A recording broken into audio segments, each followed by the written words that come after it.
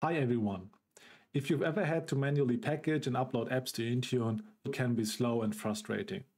IntuneBrew does all that for you. It downloads the applications, adds the right details, for example the application name, the bundle ID, as well as the application logo, and it uploads them automatically with just a few PowerShell commands. In this upcoming video, I will show you what IntuneBrew can do, how it works, and how you can start using it right after this video.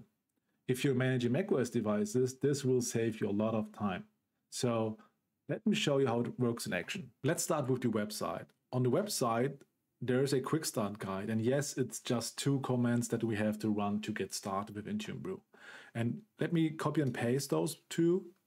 And you just have to open a PowerShell 7 session and paste those commands inside there. It will now go to the PowerShell gallery and install the latest version of IntuneBrew, and then I will just have to execute IntuneBrew, and you will be presented by this here. And next we will have to connect to our Intune tenant. We have a couple of options to do so. I always recommend you to use the app registration just to boil down on the permissions that you need for IntuneBrew and uploading macOS applications. And for the app registration, you have 2 options. Either use a certificate-based authentication, meaning you use a certificate thumbprint, for example, or you can also use the app registration with a secret.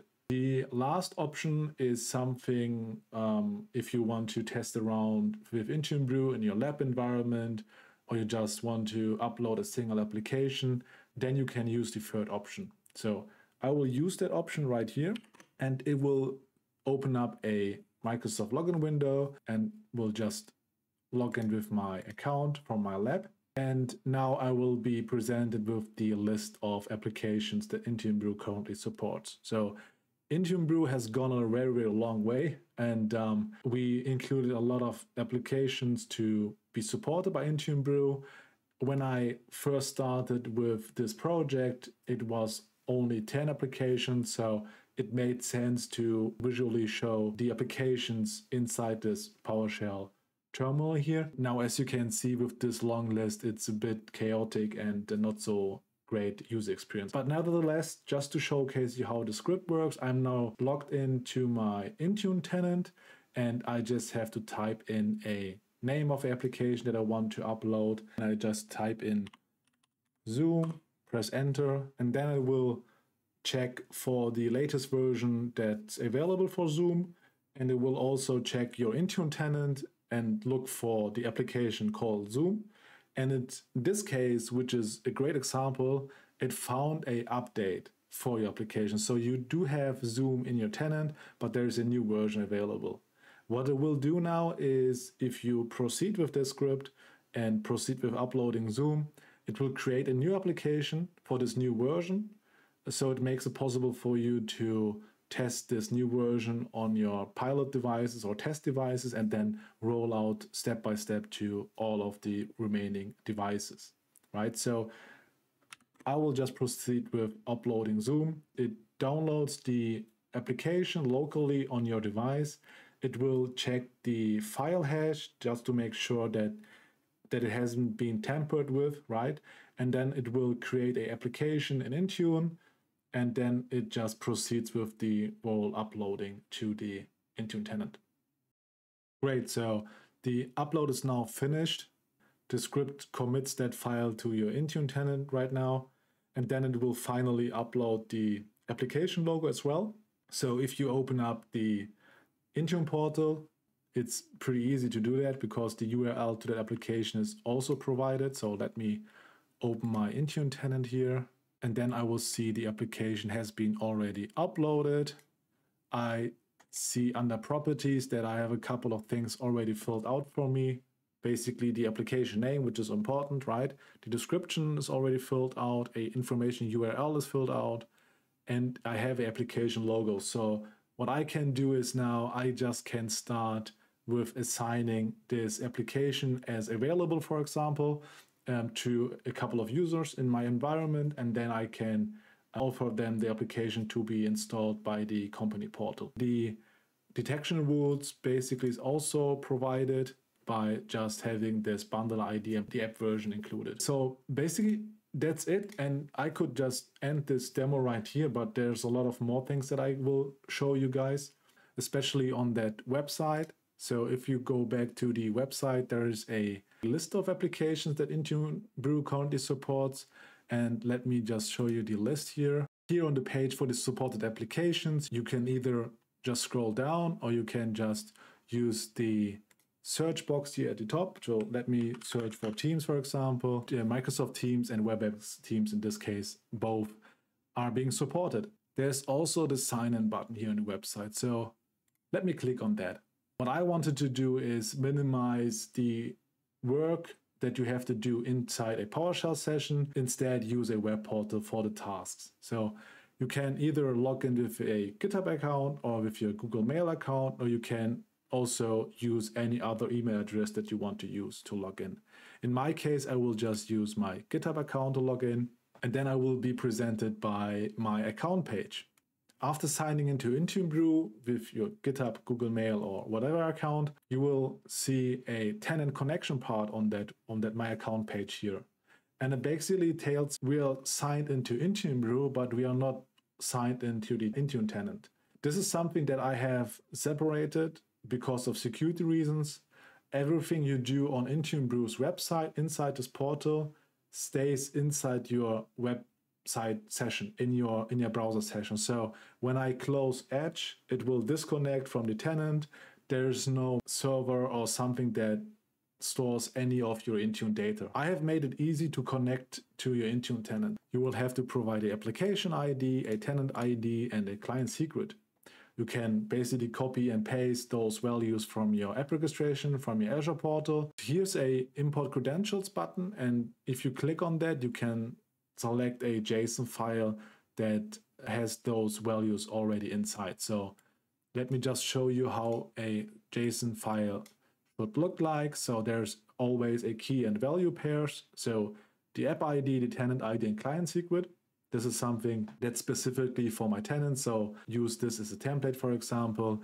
Just replace the values here on the right side, which are green, with the correct values from your tenant. But for my example, this is the required information that I need to connect to my tenant, and I will just click on that import credentials button and use that JSON file here.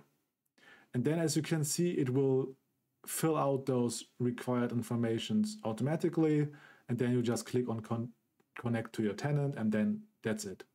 So now we are connected to my Intune Lab tenant. In my account page, if you're not logged in, the view available updates and view dashboard are basically grayed out or disabled, because it makes no sense to check for updates if I'm not connected to my tenant. But now that I'm connected to my Intune tenant, I can just click on view available updates, and then it will check in real time and search for updates that are available for applications that you have in Intune.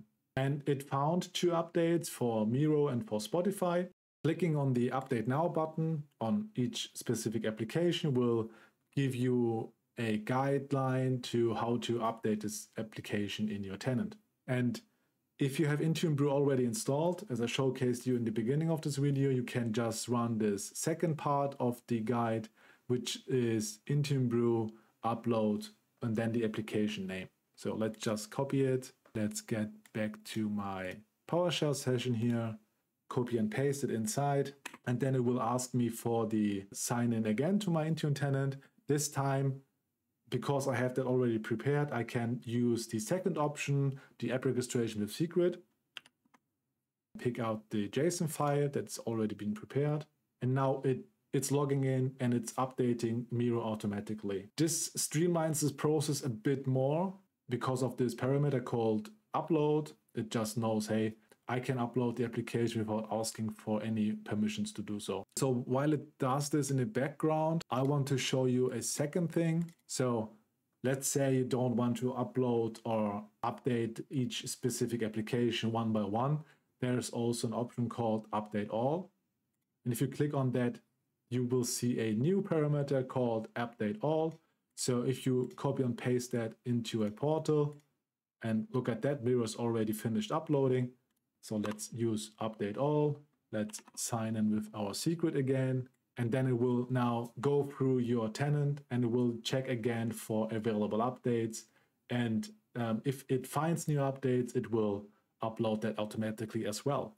Great, so while it does that in the background, we can refresh this list here, and we just uploaded the new versions of Miro. So the website now checked the Intune tenant and it recognized, hey, there's already the latest version, so it doesn't display it here. So back to the account, there's another option which is called Dashboard. This will display a couple of key facts about your macOS applications in Intune. It will show you the total apps that are available in Intune currently, the number of updates that are available, your average time to update an application, and if you use that portal for a longer time, you will also see a monthly change in the number of application updates that are available in percentage.